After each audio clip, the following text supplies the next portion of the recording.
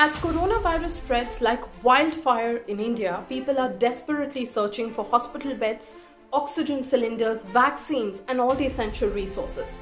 Many are trying to seek help on social media, but for others who have never heard of Twitter, Instagram, Facebook, and do not even have access to the internet to register themselves on the COWIN app or assess their health on Aarogya Setu, time and hope is running out.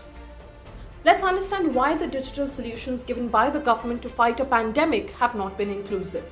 A 2020 National Health Family Survey says that 60% of women in 12 states have never used the internet. India has about 600 million internet users, yet half of its population lacks internet access, and even if they can get online, only 20% of them know how to use digital services. The ongoing health crisis has not just exposed the underprepared and crumbling health infrastructure, but also a dangerous digital divide that continues to deprive people of access to basic resources. While some are waiting for OTPs to get themselves vaccinated, others are deprived of basic services like the internet and are running from pillar to post to survive through the crisis.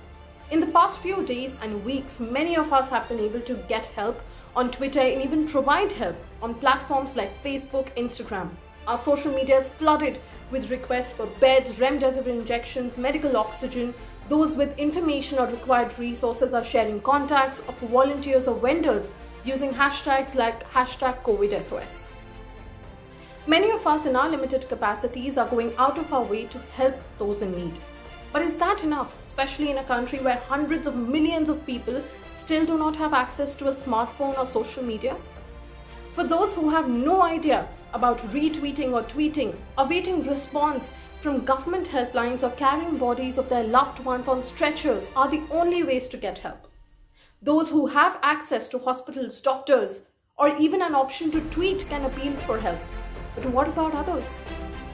The government has been actively spreading information about the coronavirus through digital means. The government asked people to download Aarogya Setu to assess their health last year, and this year people have been forced to download COWIN to register themselves for the vaccine. However, those who hail from the poor or marginalized communities have failed to comply with these orders and have missed out on crucial information and support. Apps like Aarogya Setu, government's contact tracing app, which had nearly 150 million users by the end of September last year, has now faded into the background. Then came the COWIN app, a platform for vaccine registrations. The government has time and again depended on technology in its fight against coronavirus pandemic, but it failed on multiple occasions. The government said if you have Aarogya Setu on your phones, you can protect yourself against COVID. But what if you don't have a phone or the internet?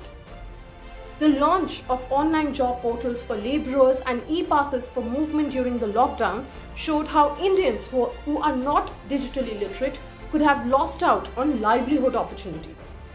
The technology theatre pushed by the government has time and again left the non-tech savvy citizens in the dark.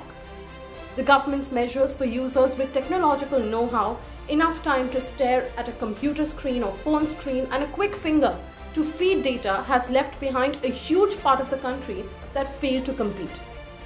People have been left helpless as the government decided to prioritize efficiency and high technology over need.